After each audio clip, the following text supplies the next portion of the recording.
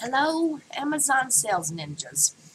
Today, I'm just going to show you in the screen on your Amazon Seller Central how to enter an order for shipping. Now, I had started this video and I screwed something up. I mean, it's a little learning curve. But anyway, so I've already added an item, but I'll go over that in a minute. But first, I'm going to show you how I price all my items. And I've already priced everything, but I'm going to walk you through one and just kind of show you. And I have two windows open. I have regular Amazon open, and I have the revenue calculator open, okay?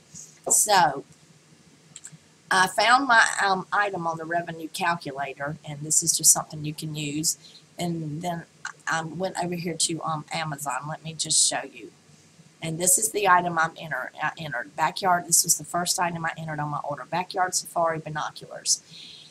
And let me just show you a couple things. If you roll down, you can see the rankings on it. It's number 21,017 in Toys and Games, number 33 in Toys, Games, Learning, Education, Habitats. Okay, it's got a good ranking on it.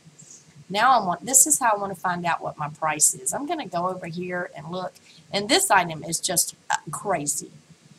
$49.95, $74.93. Okay. Now, I have some ethics about me. This is just a little plastic pair of binoculars. They are very durable, but I don't know. I just cannot see selling them for $49.95. So ordinarily, I would try to price myself somewhere in here on the, like Troy says in the videos, but I'm just not going to do that. I'm going to probably go with $26.97 or $24 something, because it's, as I'm going to show you over here. Let's just say I do $24.97.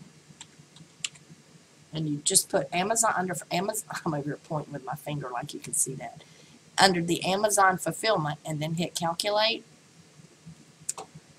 I have $18.61 to work with. I only paid $7 for this item, so from $18.61 I minus $7. That's $11 profit per item at the price of $24.97. And I'm just thinking out loud, and this may I might be leading you wrong, but I really don't think so. If I sell one for $24.97, it's possible I'm going to go in there and raise them to $28, $29. But I just can't do the $40-something. I don't know. But anyway, if you take the $18, you minus my $7, I got $11 profit. Boom. All right. Now let's go over here. And even if you pop out of this screen when you're in the middle, you can always come back. And let me just, what you want to do is you want to add a product. You want to, because you go to your inventory tab and you add a product. So I already have this order going. I've already gotten 2 items on it, so let me put something else on here. Let me find, let's see what I got. All right, let me find my barcode. Let me find one that's not so little that I don't have to make you wait. It won't take me longer to find one that's not so little, huh? All right, here we go. Where's my barcode? All right. And let me just show you, let's put it in over here. 022517507 search.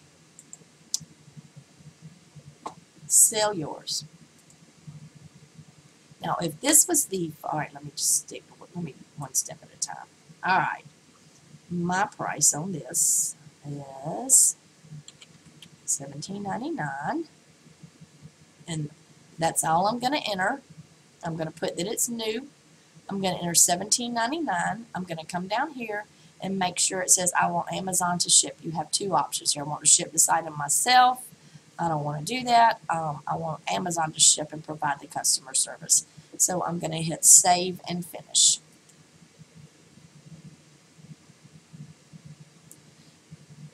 And it's going to give me a couple of options. And this is where most people, the first time they're shipping, mess up. If this is the first item you're adding to your the very first item to the shipment that you're about to send out, you're going to want to create a new shipping plan. This is the third item I'm adding, so I don't want to create a new shipping plan. Last time I did that, I had 8 boxes, and I don't want that to happen. So I'm going to add this to an existing shipping plan, and I got a drop-down box, and it gives me the today's date, and I'm going to add to shipping plan and continue.